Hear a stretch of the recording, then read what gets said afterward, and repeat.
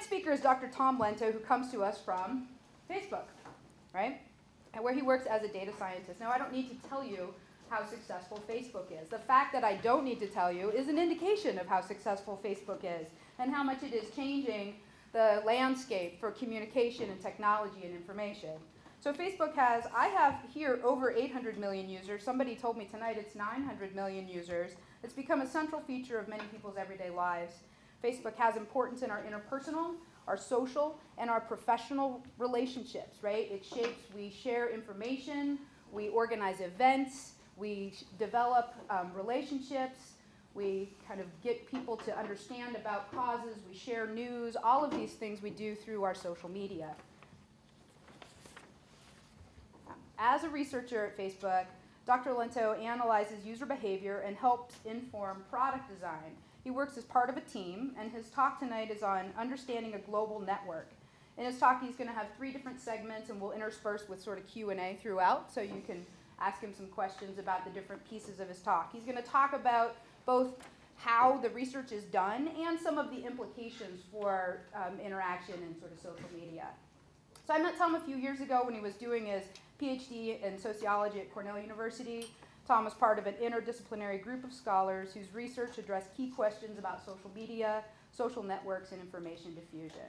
Now, Tom has traveled all around the world in lots of different places, but I learned today this is his first time ever in Ohio.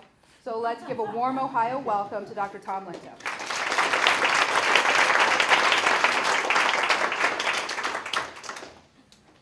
Thank you, Laura, and thanks everybody for having me here. So, as Laura said, this is a talk about understanding a global network. It's in some sense a little bit, it's a little bit of an advertisement for my own team and for the people who do some of the great work that we do. We do a lot of interesting research projects, and what I'll do is cover 3 of them that highlight both the kinds of things that we can learn by studying social media service, particularly one at the scale of Facebook, some of the challenges of studying user behavior at Facebook's scale, and finally highlight some of the strengths of mixed methods approaches and why it's useful to look at research problems and problems in general using a variety of different tactics and techniques that will tell us some slightly different things.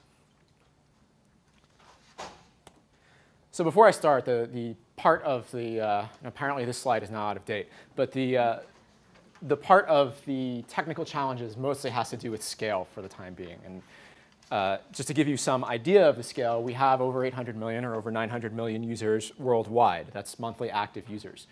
Over half of them log in on any given day, which means that we're dealing with 400 or 500 million people logging in using Facebook to upload photos, talk to their friends, and communicate every single day. Our friend graph, which is the number of links between people, is over 100 billion edges. And what you see here is a map of the world as illustrated by Facebook friend links. And the thing that I really like about this map is that there is not actually a map on this slide. What you're seeing are edges between people based on geolocation, illustrated as points of light on a black background. And when you get high enough resolution, this gives you a nice little heat map effect, and you can actually see where the Facebook population is densest. And when you have everything here, and this is some fractional sample of all of our friend edges, but when you have a large enough random sample of Facebook friend edges, you can draw most of the world. We don't have the whole world on the map, but we've got a lot of it. Now, these people are not just showing up and doing nothing. They are actually contributing content. They're uploading photos. Over 250 million photos are uploaded a day. We get over 2 billion likes and comments every day. What this means is that when you want to do behavioral analysis, you need to be able to process a lot of data. The site is constantly changing. The user base is constantly changing. The kinds of data that we have to look at are growing and changing all the time as new features are launched. To give you one kind of idea of this is the size of Facebook's Hadoop cluster. If you don't know what Hadoop is, that's OK. This is basically a data storage system that we use, and most of our analytics are driven by the data that's stored within this system. And it's not actually at 0 in 2008, but it was in the 1 petabyte range. And it grew very quickly to 50 petabytes. And to give you an idea of what a petabyte is, for those of you who are not in the computer science realm and conversant in all these prefixes, it goes giga, tera, and peta. So a petabyte is 1 million gigabytes. And what that means is if this laptop were our Hadoop cluster, I would need like 250,000 of them in order to store that much data, just to store it. So we have a lot of data. It's pretty hard to process. We have special tools, special infrastructure to process it. We also write custom code to process it. So if You watch this presentation, you think, boy, I'd really like to do this kind of research. If you are not a computer scientist, I strongly suggest that you learn how to write code. If you are a computer scientist, I strongly suggest that you learn social science, because you need both to be able to put all this stuff together. OK, so that's enough of kind of the big numbers. The richness of our data allows us to answer questions that have previously been not inaccessible, but exceedingly difficult for social scientists to answer. And some of these are actually very basic questions in the social sciences, like this one here. How does information spread? So going all the way back to the early 1900s, there have been some great studies about the diffusion of information, the diffusion of innovations. James Coleman looked at the diffusion of a medical innovation in a community of physicians. Everett Rogers looked at the diffusion of hybrid corn plants amongst farmers in the Midwest. These are fairly old studies. They're done on fairly small sets of data, and they're fairly limited in scope just because it's so hard to collect information about who people know and where they learned about something from. Well, on Facebook, we have the advantage that we actually have a pretty good map of people's social graph, and we have logs that tell us when people actually learned about something, when we first showed it to them. Now, that's not quite the same as when they really first learned about something, but at least we know when they first learned about something on Facebook. Now, why do we care about this question for Facebook purposes? It's important for advertisers to understand. It's important for our sales and marketing teams to be able to explain to people what the value proposition of Facebook is. It's also important for our product developers and designers as they're building tools like the newsfeed to help them understand how information propagates through the network, how people are getting their information via Facebook from their friends. It's also important for security purposes. If there's some kind of spammer or some kind of an attacker, they can understand how information spreads and be able to respond appropriately in order to build better automated systems to cut down on potential abuse.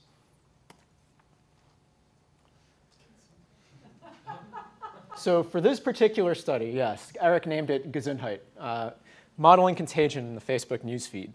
And so this was done by Eric Sun, who is one of our data scientists on the entities team, and myself and a couple of others. And we presented at the International Conference of Weblogging and Social Media a few years back. What we were interested in was contagion. And part of the reason we were interested in contagion is because it was inherently interesting to us. And partly it was because there was a little bit of an argument between the popular press and the scientific community. The popular press was talking about how ideas spread, and they spread through these kind of influentials. And this was in some sense popularized by Malcolm Gladwell in his book, The Tipping Point. And the notion of this was essentially that there's some magical person who has a particular set of attributes that if you get that person to really like your product and to talk about it, then that person will pass that information on, and it will cascade through the entire network, and everybody will find out about it. And there are all these kind of marvelous examples of the sort of the patient zero of the epidemic.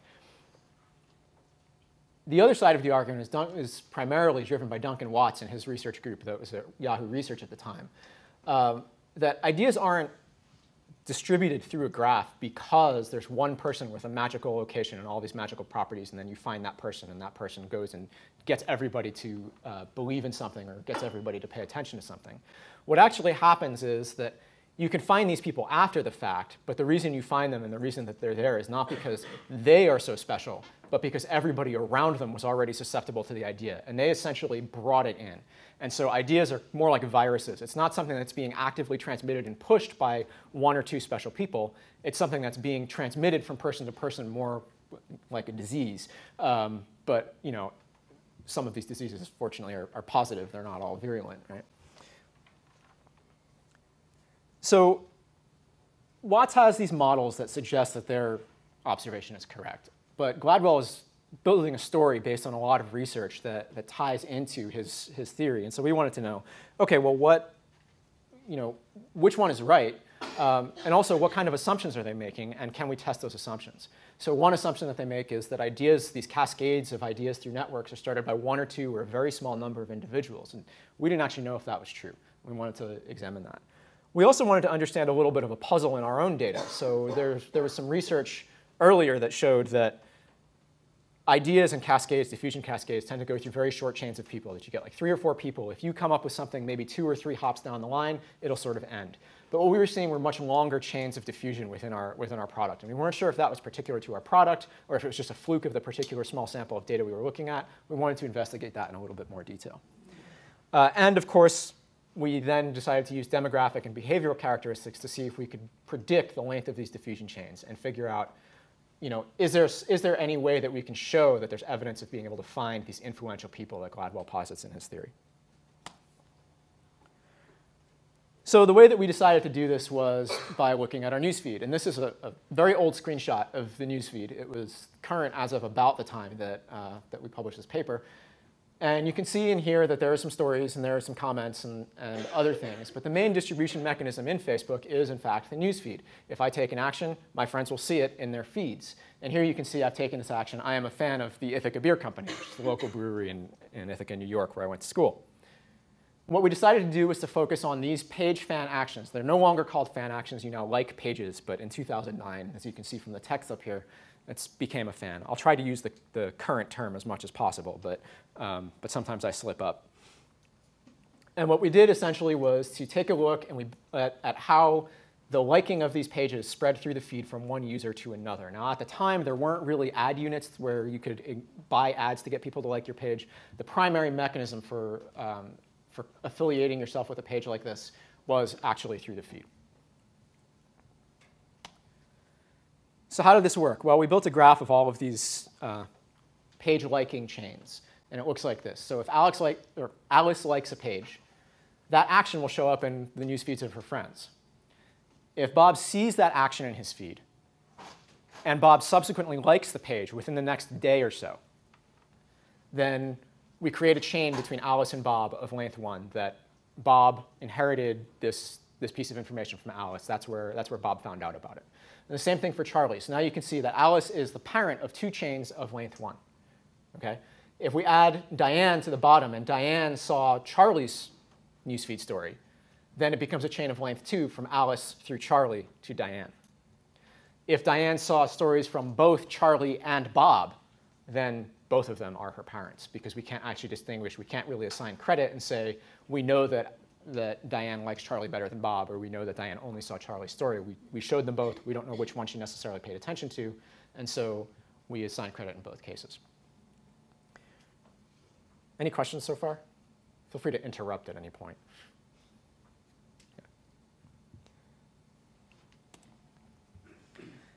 So what we did was we split the study into 2 parts. And the main data set was page-level data to try to understand how these chains grew, how these cascades actually happened. And so the first data set was a look at all user page connections for about 250,000 pages. We looked at all of the connections that happened within a 6-month period in early 2008. The actual research was done at the end of the summer. And so we kind of took whatever was most current at that time.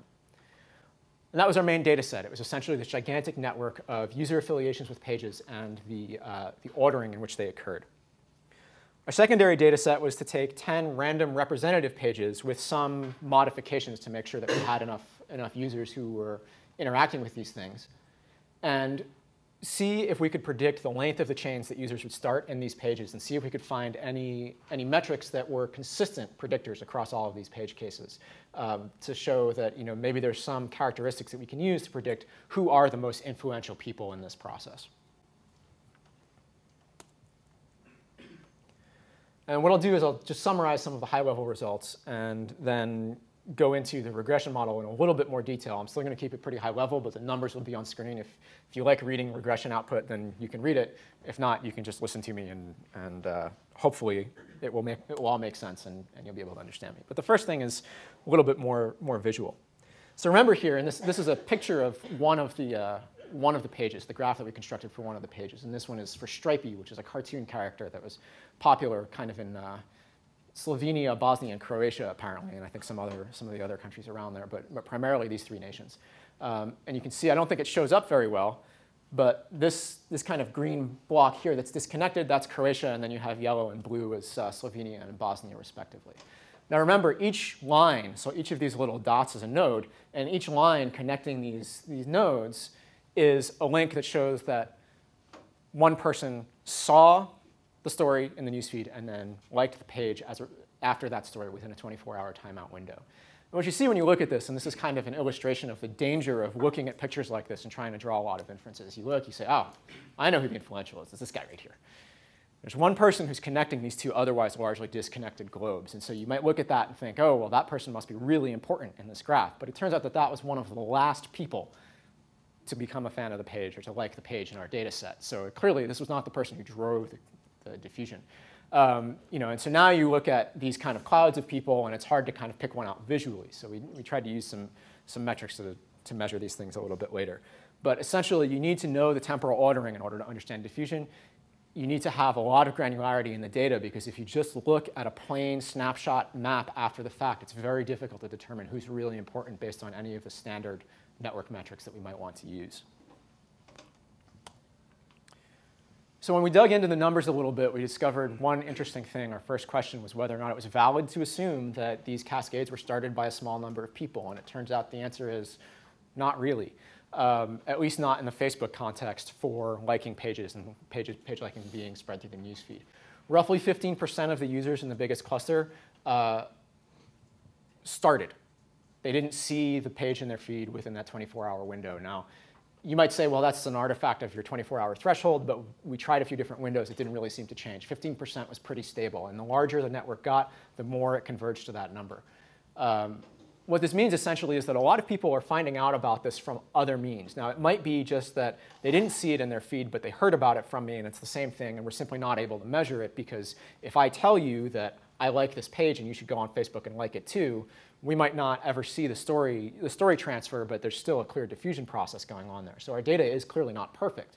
But at the same time, this number is really pretty big, and it just suggests that people are finding out about things from other mechanisms. As one example, Nastya Lukin was the Olympic gymnast, and this was the Summer Olympics going on right around this time, and her page exploded all of a sudden, right? Her page did not explode because a bunch of people liked it and saw it in their feeds. Her page exploded because she won a gold medal in the Olympics, and people became a fan of her, right? So you can see that there are a lot of kind of external processes that might make it look like you have a really huge diffusion event, but in fact, it's some kind of an external event, some kind of mass media-driven exposure. And this ties in very much with Watts' side of the argument that it isn't that there's one person that you need to reach, it's that you need to reach enough people to then start a bunch of these chains. And that's kind of our second point, that a lot of these kind of clusters were formed as many very short diffusion chains merged. Now, we had longer diffusion chains on average than what were observed in face-to-face networks, but they're still not that long. So you might see these clusters of hundreds of thousands or millions of nodes, but the average chain length would be something like 15 or 16. Right? Now, that's a pretty long chain, and it's a surprisingly long chain. It's a little bit rare to see that. But it's not like I became a fan and all of a sudden I'm able to infect the entire network all at once. It's more like I'm infecting a bunch of people and other people are also kind of partially responsible. And the more weight you get behind starting that cascade, the more likely you are to have a successful large set.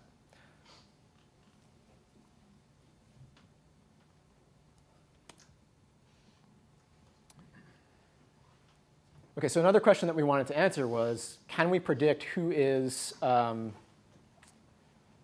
influential here? And the answer, if you sift through all of these numbers and read and understand them, the answer is not really, at least not based on the data that we looked at, and not in this context. So the only thing that was kind of consistently important was this feed exposure measure, which is essentially a measure of how many people on average saw your stories. This makes sense. If a lot more people see your stories, you're more likely to start a longer chain.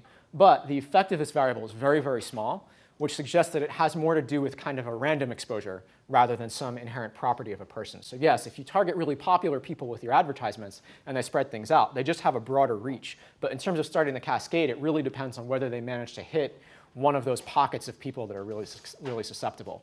And that's a little bit more of a random event. And that's essentially what we discovered here.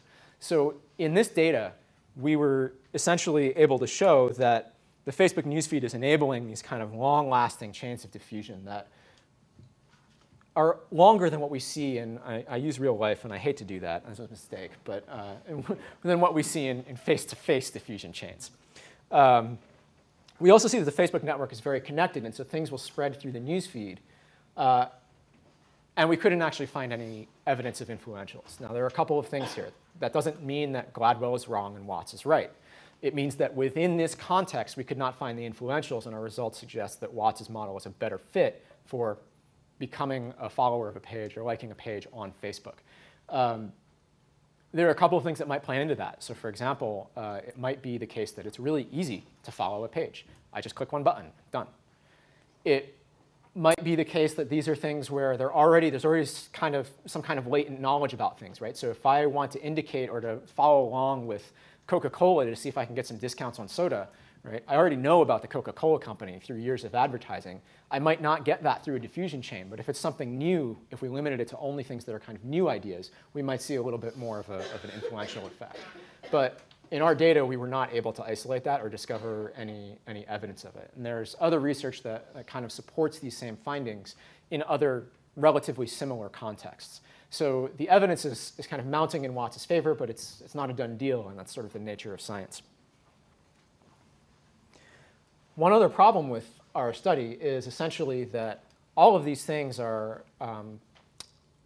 hard to prove causally. So we're saying, yeah, the network is very connected. That's kind of obvious from the descriptive studies. And we can say that you'll generate these long connected clusters, and that's also very descriptive. But we can't actually say, based on this study, that the newsfeed drives a lot of diffusion, that the newsfeed spreads a lot of information. We can say that we believe that that's the case because we have some evidence for it. And we actually say it enables these things, but we couldn't really prove it because all we were looking at was behavioral data, and we could only say, well, time A and time B and these things changed. In order to prove some kind of causal link, you actually have to do a little bit more work, and eventually that got done. So just recently, Eitan Bakshi, one of our other data scientists, along with his thesis advisor, Lada Adamich at the University of Michigan, and Itamar Rosen and Cameron Marlowe, who are also at Facebook, ran an actual experiment to understand feed distribution. And what he did is he took a subset of users and a subset of links. And he decided that if you're in experimental group A, we will not show you any of these links in your newsfeed. You can see them in other places, but you can't see them in your newsfeed. And if you're in experimental group B, you just get the normal experience. And by comparing these two groups, he could actually measure how much the feed contributed to exposure and to subsequent resharing. So somebody would reshare a link or post the link on Facebook, and if they're not seeing it in their newsfeed, but they're posting it anyway, then that means that they didn't find out about it from newsfeed. And in the control group, they're seeing it in the feed. So any difference between these two groups, we can attribute directly to the feed distribution that we have suppressed. This is a very solid experimental method. And you can see here that the feed exposure actually multiplies the likelihood of sharing. Now he's got a tie strength thing on the x-axis, which I'll explain in a second. But you can see that if you're seeing something in your feed from relatively weak ties, you're actually getting a multiplier in your likelihood of sharing it by as much as 9 times. But mostly you're getting sort of a 6 to 7x multiplier in your likelihood of sharing an article if you saw it in your feed versus not. The tie strength bit at the bottom was another interesting thing that Eitan was able to measure. Because we have behavioral data about how often people are interacting, we can assign some measure of how strong their ties are. And he was able to show, also using this experimental approach, that people share a lot of content that comes from their weak ties, the people they don't interact with very much. So there's kind of one hypothesis out there that Cass Sunstein furthered a while back and that people have been sort of building on, that the internet produces echo chambers and that you only pay attention to the things that your closest friends produce. And what these results show is kind of the opposite theory is at least more likely in the Facebook context, that you're actually more likely to share things. For any given item, you're more likely to share it if it's from your strong ties, but you have so many more weak ties that in aggregate, you're more likely to see and share things from people that you're not very closely connected to.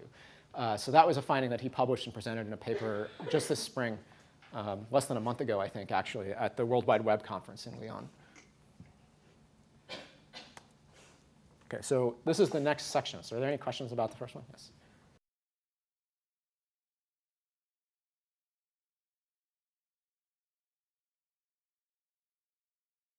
This is actually a really interesting question. There were a lot of different patterns, and some of them were regionally loaded.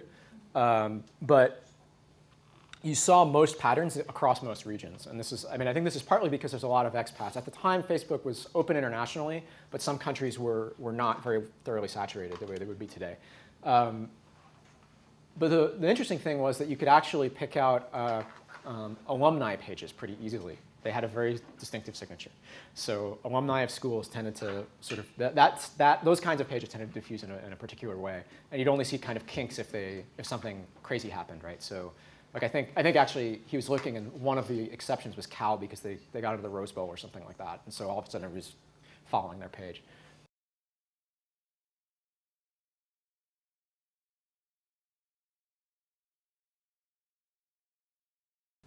We operationalize strength of tie in a lot of different ways. It kind of depends on the study. This was kind of one plot that I don't even think made it into the final paper for this particular piece, so I don't know how exactly he operationalized tie strength. I'll be honest, I haven't read the whole paper, but yeah, there are a lot of different ways that you can do it. You can look at frequency of interaction. You can look at, in some sense, kind of the distribution of your attention. So we, with Eitan, I did a little bit of work on a paper with Eitan and John Kleinberg and Lars Backstrom, where we actually kind of looked at how much attention people were paying to their friends and kind of broke that down in aggregate and showed what fraction of your friends you pay attention to, that sort of thing. So you can imagine using that kind of balance of attention. And if you're focusing a lot of your attention on one person, if that's consistent from month to month to month, that's probably a stronger tie. Like there are all kinds of things like that.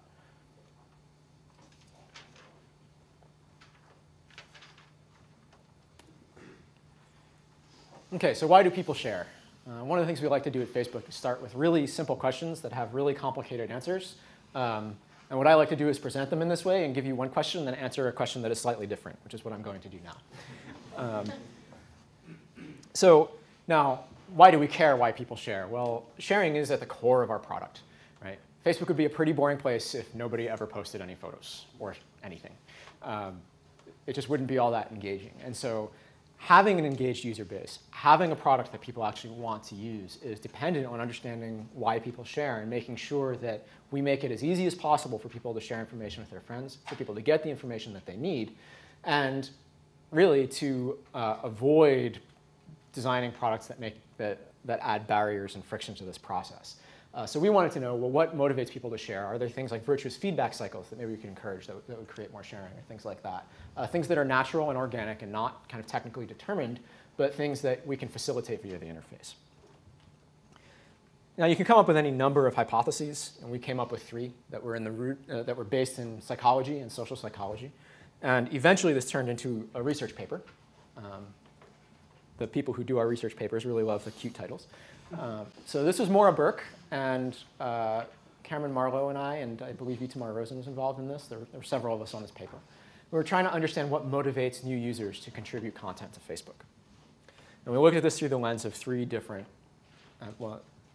basically 3 different classes of theories, and that generated 4 different hypotheses. So the first is social learning. And the social learning hypothesis basically says that you learn how to do things by seeing others around you do them.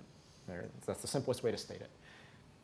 And so we came up with two possible ways of representing that in Facebook. The first one is, again, feed distribution. So if you see people uploading photos in your feed, then we predict that you will be more likely to upload photos at a later time. The second was tagging. And the reasoning for this was that if you're tagged in a photo, it's kind of like you're being called out. And we were expecting that if you were somebody who doesn't really share photos to begin with, and you get tagged in a photo, then your likelihood of sharing photos would increase because you're learning, you're getting kind of called out, and they're signaling to you that, hey, you should start uploading some of your pictures on Facebook, that maybe this is what a tag represents. And so our prediction there was that if you're tagged in a photo, you're more likely to share in the future. Your sharing will increase. The second one, and this was the front runner at the start, we all believed that this was going to be the big winner, was feedback. If you post a photo, and your friends comment on it and say, hey, this photo's amazing. This is the most beautiful thing I've ever seen. That's going to be a really nice experience for you. You're going to want to do it again. This goes all the way back to Skinner. I mean, you can even think about psychological experiments that involve animals and animal learning, right? It's just a very simple feedback mechanism. And our hypothesis was that, on balance, the feedback that you receive will be positive, and that will be positive reinforcement. And so we should see an increase in sharing if you receive feedback on something that you shared earlier. And the last thing is what I kind of call the narcissist theory, which is that you've got an audience, they're going to see your stuff, and you want them to see it. And so the more people who will see your stuff, the more likely you are to share in the future.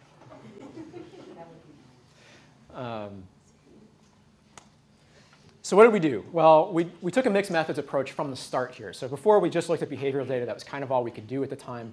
And eventually, there was an experiment that validated at least some of our results. It was a different study, but it validated at least one of our big results.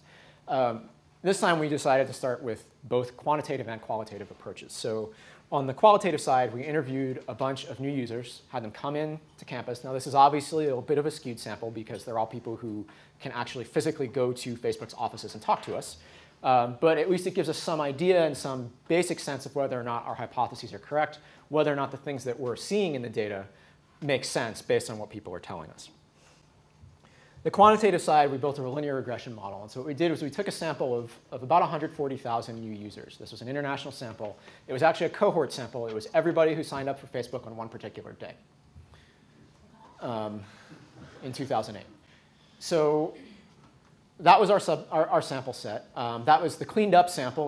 We threw away everybody who joined and never came back, or who joined and didn't come back more than 1 or 2 days. Moore ran some separate models on some of these other populations to see if we were biasing our results in this way. It turned out that we weren't, so we just pressed ahead with the 140,000 users who remained engaged with the product over the course of our observation window. And what we did is we looked at what they did in their first couple of weeks on the site. And then we looked at what they did a month or so later. And we used the behavior in the first time period to predict what, as a predictor in the model for how many photos they uploaded in the second time period. So we were able to say, based on the number of photos you uploaded in time 1 and your interaction with your friends and all these things, here's the correlation with the number of photos that you upload in time 2. Now the data is all anonymous and aggregated in all of these studies. We're not looking at individual users or looking at their pictures or anything like that. We're just looking at kind of rates of activity. So we are definitely a privacy conscious firm.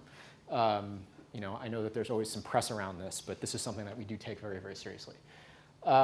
And the other thing is that, why photos? Well, partly because photos are engaging. A lot of people use photos. Partly because at the time, it might be hard to imagine, but in 2008, photos were one of the few things that you could comment on. You can comment on basically everything on Facebook these days, but that was before we launched that little feedback widget. So the only thing that got reliable numbers of comments really were photos. So for measuring the feedback hypothesis, we were restricted to photos, essentially. And we wanted to have a balanced playing field for all the hypotheses, so we just carried photos throughout the analysis. Now, of course, we had to have 2 partitions of new users. Some people just don't upload photos in their first 2 weeks, and that kind of changes the type of analysis that we can run here. So roughly a little bit over a third of the users were initially engaged with the photos product. And what that meant is that they uploaded at least 1 photo that was not a profile picture. They uploaded several photos, essentially. And the rest of them uploaded 1 or 0, and those were basically people who uploaded a profile picture and never did anything else with the photos product within their first 2 weeks. Now, there might be some concerns here that only a third of the people uploaded multiple photos, that maybe you're looking at some weird sample of people who aren't all that engaged, or maybe there isn't a high enough level of engagement among new users to justify this sample. But these users were actually pretty active. As you can see, 30% is pretty good for uploading photos. But when you start including things like status updates, platform application installs, how frequently they're interacting with other people's content to the extent that they were able at the time, how frequently they log in, this is actually a pretty active set of people using the service. Any questions so far about how this was set up? OK, so what I'm going to do is go through the results one hypothesis at a time. And for the methodological folks amongst you who are big on regression models, I want you to imagine in this one, as in the previous one, that a whole lot of controls for things like age and gender and country and things like that were actually included in the model. So we had sets of controls that we included to make sure that we weren't just encoding a difference in gender, that maybe women are more or less likely to upload photos than men, or younger people are more likely to upload photos. We tried to normalize that out as best we could. So social learning, this was our strongest effect. It turns out that social learning is important. For people who were initially engaged with the photos product, if you saw photos in your feed, you were significantly, statistically, more likely to increase your photo uploading behavior in the second time period over what you did in the first. A couple of notes about this for these initially engaged newcomers. These are log normalized. So the intercept change is 10%. That means that you'd upload 10% more photos, but because of the normalization, you'd upload 10% more photos every time the number of photos you see in your feed doubles. So if I see 1 photo, then I might upload 1 later. If I see 2, then I would upload 1.1. If I see 4, then I would upload 1.21, and so forth. For less engaged new users, this intercept change was a lot smaller, still statistically significant, but not nearly as large of an effect. And so this leaves us with one question of, are you uploading more photos in the second time period because you saw them? Or are you uploading more photos in the second time period because you are part of a group of people who really like to upload photos? Right? So there's this question of maybe it's a homophily process in a sociology term. that you just hang out with people who like to upload photos, and therefore you also like to upload photos. So it's unclear which mechanism was acting. Now, the qualitative responses gave us a lot more confidence in our interpretation that this is actually a social learning process rather than a homophily process. We can't prove it completely, but at least we have some additional evidence here from the mixed methods. So one person says, my friend had a baby in February, and she was posting all of her baby pictures here, and so she sent me direct links to the photos. And as a result of that, she started posting her own maternity photos, pictures of her baby, pictures of herself while she was pregnant. The second thing is not about photos. It's because we weren't asking them what drives photo uploading. We're asking very general questions in the qualitative method that Maura was using. She talked about becoming a fan of something. I see somebody else become a fan. This ties into the previous study of Obama or Bacon or whatever, and then I become a fan of it as well. Again, this is kind of the old language. You would now be talking about liking things, but there it is. So the second part of the second hypothesis in the social learning segment of this was that tagging would actually influence future behavior, and it would act as kind of a call out that if you got tagged in a photo, you'd be more likely to interact with the photos product in the future because you've sort of been poked in some sense, and to use another Facebook feature term, but you've been sort of told that tagging that photos are good to use.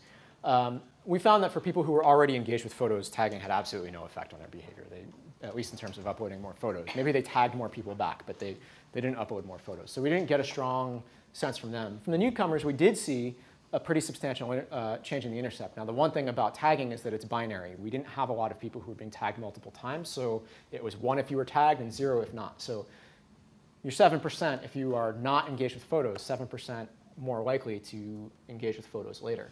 Now, the thing is, it's not really clear what this means. This ties very nicely in with the hypothesis that we set up.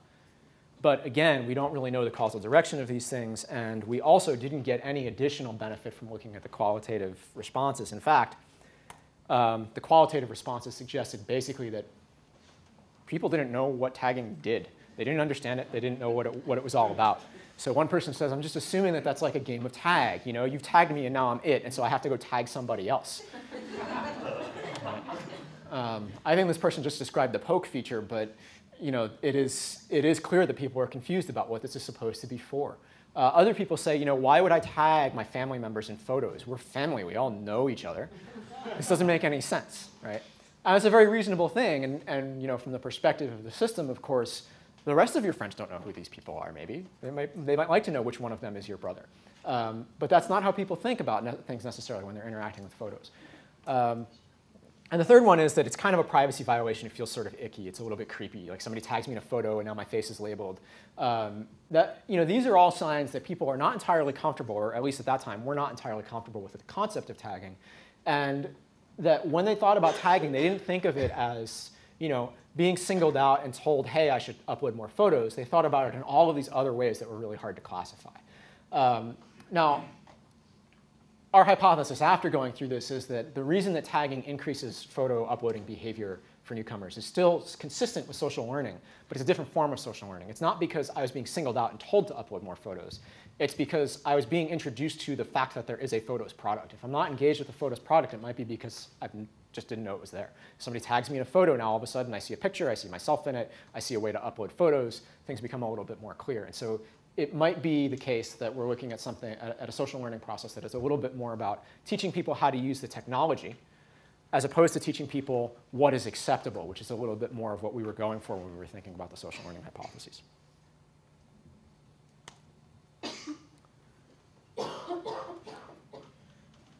Okay, now, the effects of feedback. This was, we just kind of assumed going in that this was going to be huge, that feedback was really the big deal. The thing is that feedback is a little bit sparse. It's not that likely that people received multiple comments or received comments on multiple photos in the time window that we were looking at. So again, we classified this as a binary variable, which means that if you received a comment on a photo that you posted, that was correlated with a 6% increase in photo uploading in the subsequent time period. Now, of course, here you can see it's not applicable to people who were less engaged because they did not upload any photos and therefore could not receive any feedback. So we're only looking at people who were initially engaged. Now, this is not a huge result. This is not a huge effect, especially given that it's coded as a binary variable. But it might be the case that this is dampened somewhat by the fact that we're dealing with people who were already pretty engaged with the photos product. it might also be the case that we're just missing a bunch of stuff. So the jury's still out on whether or not feedback is kind of the big winner here. And we could probably try to replicate this study with more object types now that we have the comment mechanism and the like button and all that stuff. And that would be a really nice follow-up to this, especially in light of the various qualitative responses that we received, which really strongly suggested that feedback was an important part of the process. They also strongly suggested that we were missing a lot of feedback signals. So we had one person, I like it when people comment on my pictures. I try to comment on my friends' blogs and stuff and comment on the stuff that they post because it's nice to know that somebody's, this kind of ties into the audience thing, but it's nice to know that somebody's looking at it. It's nice to receive feedback.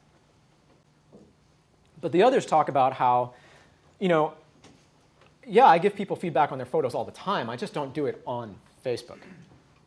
I send them emails. I send them instant messages. I talk to them in person. I say, hey, I saw that photo. It was great, right? Now, obviously, we can't measure this. We're not like plugged into people's brains. So we might actually just be missing a lot of the feedback data yet. We might actually be missing a lot of the feedback data that people are engaging in these sort of forms of interaction. And that might actually be driving the relatively small result that we discovered. And again, that's something that might change now 3 years later as we have more comment mechanisms. This feedback on Facebook has become more of a normal thing. Ted?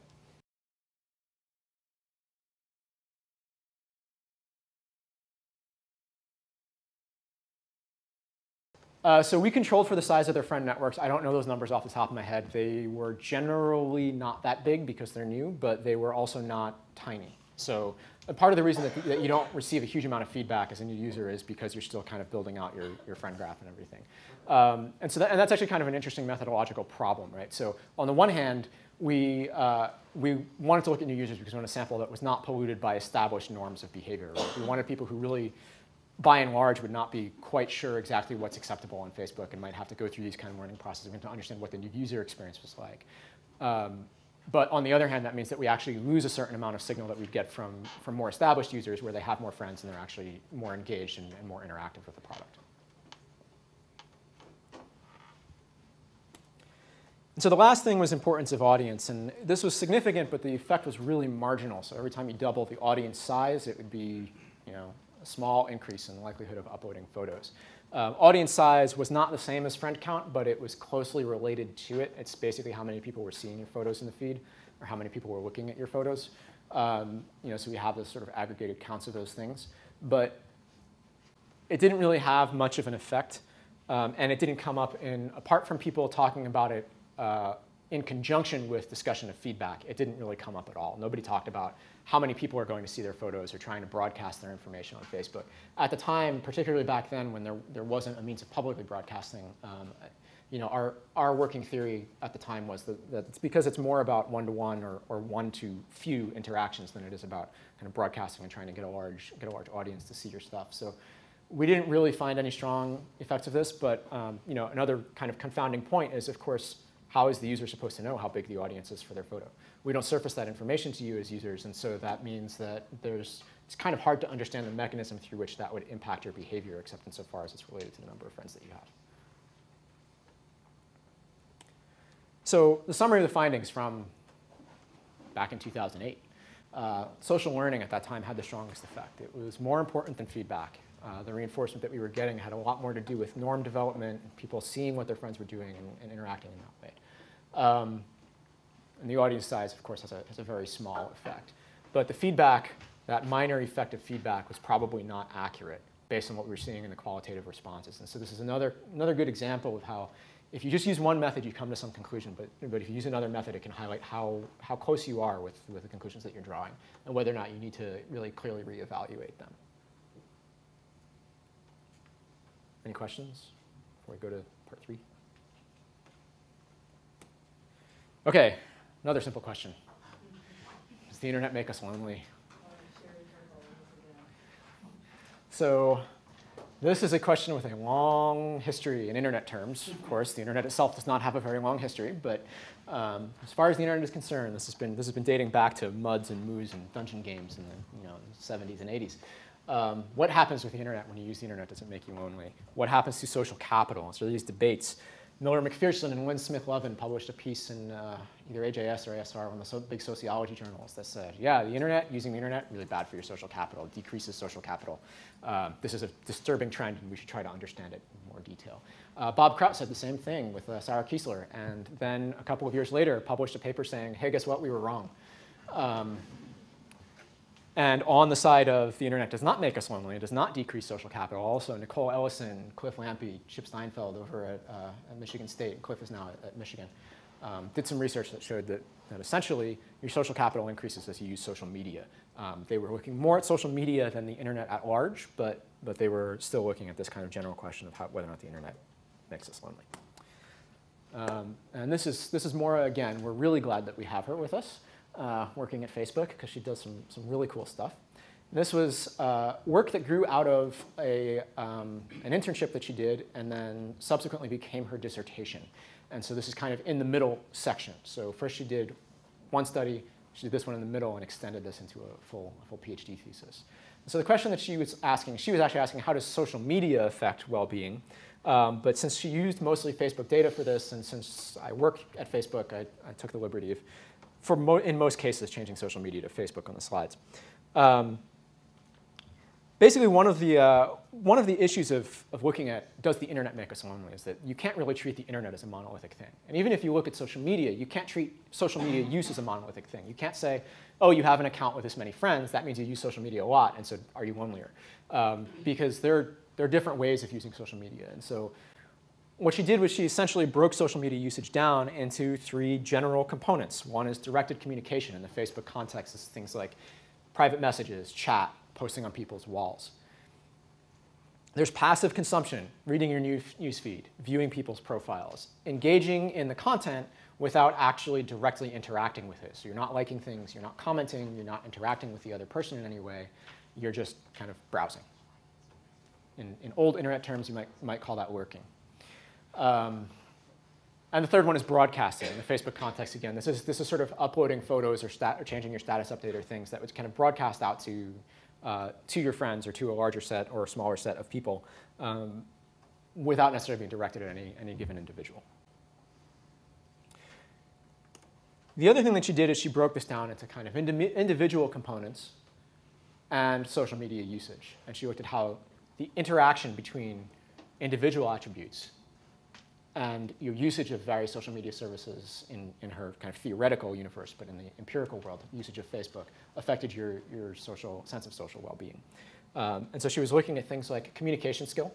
So whether or not you believe that you are good at talking to people, that could have an impact on whether or not social media usage helps you feel less lonely, helps you feel better connected to your friends.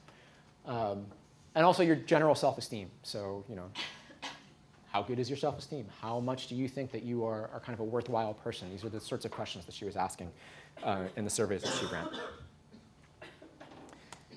And finally, she actually predicted 3 different outcomes. So she predicted bridging social capital, which is the extent to which you feel plugged in, that you have access to a lot of good sources of information. It's, in some sense, the breadth of your network, right? So if something happens, how likely am I to find out about it relatively quickly? How many sources do I have for good news? Do I have, or bad news even, do I have, if I need to find a job, do I have a lot of people that I can talk to who might have information about the job search for me, right? The second one is bonding social capital. This is kind of the dyadic strength. It's how closely connected do you feel to people? Do you have close friends, really close friends, people that you feel you can trust, people you can ask to help you out of a tight spot, those kinds of questions. And that represents sort of the bonding social capital, this notion of closeness. And the last thing is loneliness. Do you feel lonely? Do you feel like you have a lot of friends? Do you feel like your friends, are interested in spending time with you, that you're a person that they want to spend time with? And so she can measure loneliness essentially through these surveys and then use them as the dependent variables in her analysis. Now, of course, these things, social communication skills, self-esteem, notions of social capital and loneliness, we can't measure them through user activity. There's no way for us to look at somebody's Facebook usage and say, oh, this is a lonely person. You might think you can do that, but then it becomes sort of a tautology where we say, oh, well, people who have low friend counts are lonely, and therefore if you have high friend counts, you're not lonely, and so Facebook is good if you have high friend counts, right? No, she had to ask people. So she surveyed users, and what she did is actually she did a longitudinal set of surveys, and the response rates were not great. It was pretty difficult for her. We did not support fully just blasting people with surveys. She had to survey people in the way that any external person would via recruitment through ads. And she did this as kind of a joint effort with Facebook and the National Science Foundation, so there were a whole lot of kind of hoops to jump through. But she launched a well-being survey, and her initial survey set was about 1,200 people. Those people gave us permission to link their email addresses in the survey with their Facebook activity patterns, and then kind of aggregated all of that together and generated the results, and then deleted the data subject to all of the human subjects limitations that she was under.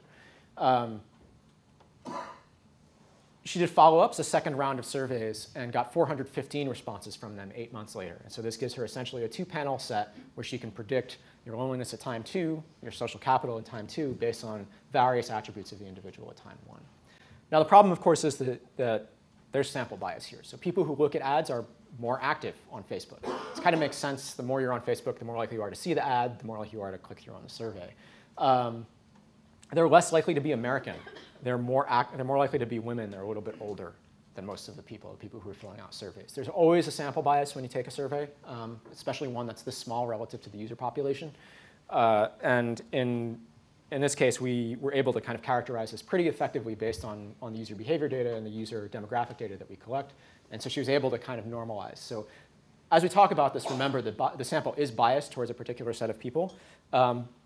But also remember, wherever possible, she included all of the appropriate controls and was able to normalize out a fair amount of the sample bias, if not all of it.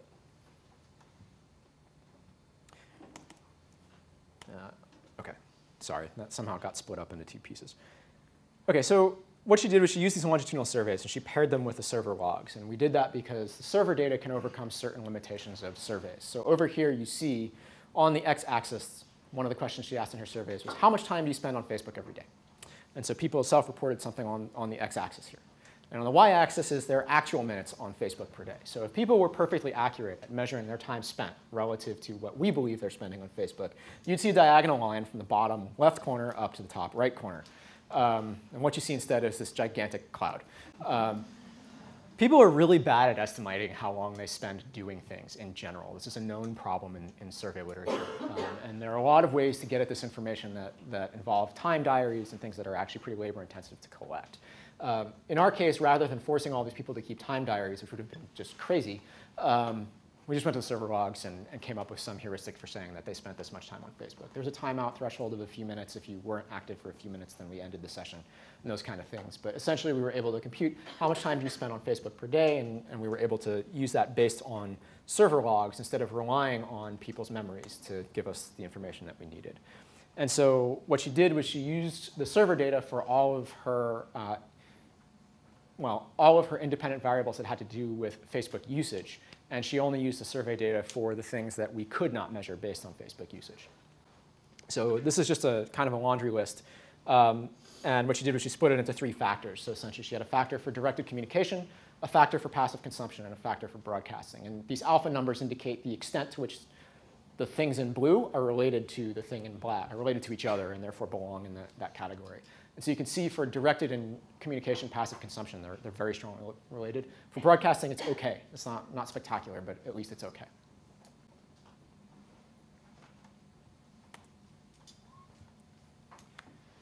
OK, so here are her results. And what she did was she used a lagged dependent variable regression. And what that means is that her dependent variable was bridging social capital, bonding social capital, or loneliness at time 2. And all of her predictors were the measurements of everything else at time 1, including the original measures. So what she did was she looked at essentially how much bridging social capital do you have relative to the amount that you had at time 1. Did that change? So you're actually looking at kind of a difference between the dependent variable from time 1 and time 2. And so out of all of this, essentially the only significant finding, statistically speaking, was that directed communication, incoming directed communication, had a positive impact on individuals' sense of bridging social capital.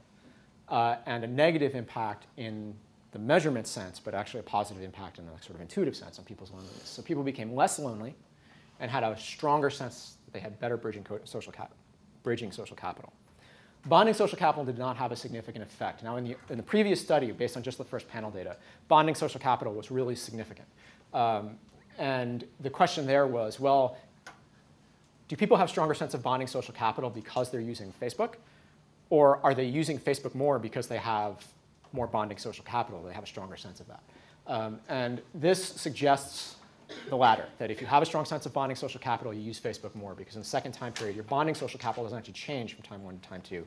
It remains basically the same.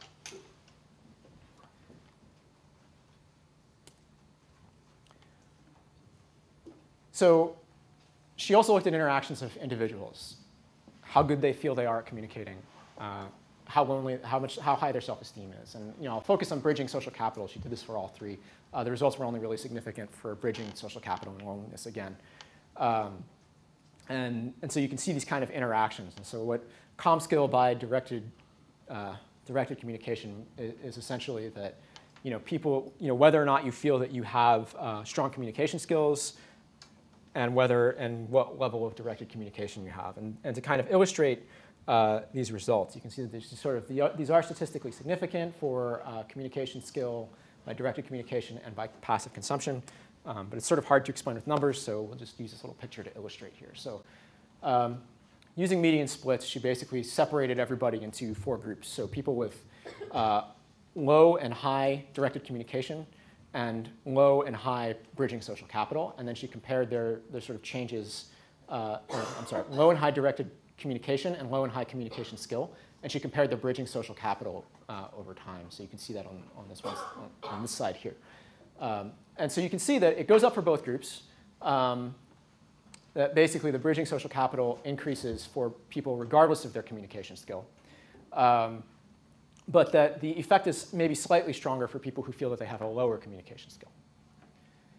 And now for passive consumption, the effect of passive consumption, it turns out that if you feel like you're good at talking to people, passive consumption has absolutely no effect on your personal sense of bridging social capital. But if you feel like you're not good at talking to people, then passive consumption actually has a positive effect on your sense of bridging social capital. That by browsing Facebook, you don't feel like you're good at talking to people and interacting with them, but by browsing Facebook, you feel like you're more able to get the information that you need. And so you have a better sense of your ability to access information that the people around you might possess. She found, I believe, kind of similar results for loneliness, but that is sort of locked up in her dissertation at the moment. So I'll sort of have to wait until she publishes these things. That's essentially, that's the implication. Of course, there are obviously methodological concerns here where you have, just as an example, it might, these populations were pretty heavily loaded towards people who feel good about themselves, the people who are responding to this survey. And so this is sort of all relative. It might very well be the case that once you get below a certain threshold, like Facebook's really bad or something, or Facebook's really good, but even better, like who knows. So we don't have that kind of set. It's sort of hard to fathom intuitively that this would necessarily be bad for them, but you do have these kind of weird effects where, like, if you're really on the low end of that spectrum, you might be doing things that are actually actively antisocial, and the result is that you sort of alienate your friends when you start using social media. This was something that Maura was actually really interested in understanding. That was kind of the impetus for this project, is that she wanted to know for people with things like Asperger's syndrome. She's actually done some work on Asperger's syndrome and internet usage and found some really interesting things about essentially how the internet and how social media kind of moderates different senses of social norms, and how certain types of norm transmission are much more effective when they're mediated through online communication, whereas others you really need to kind of have personal interaction and direct intervention.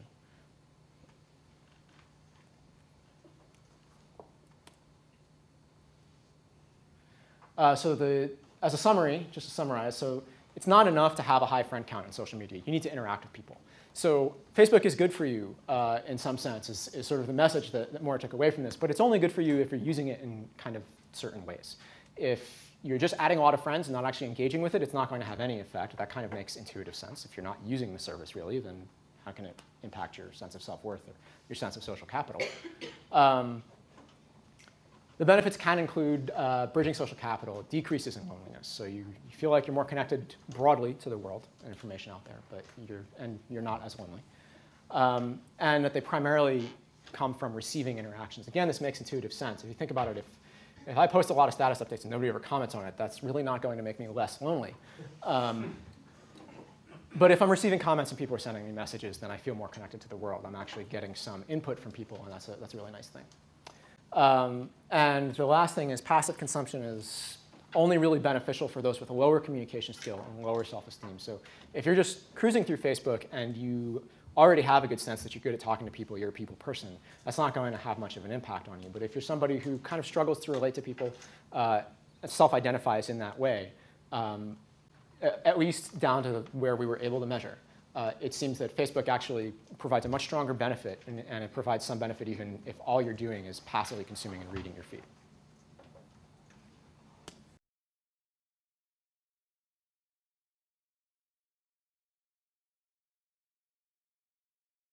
So I don't know if this is based on research so much as personal experience, but